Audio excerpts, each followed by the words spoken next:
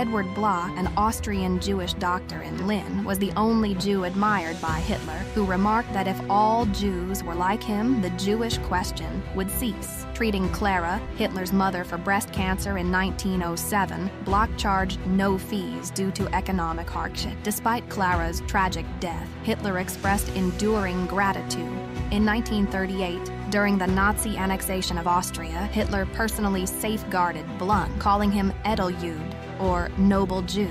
This unusual connection highlights a complex and paradoxical aspect of history.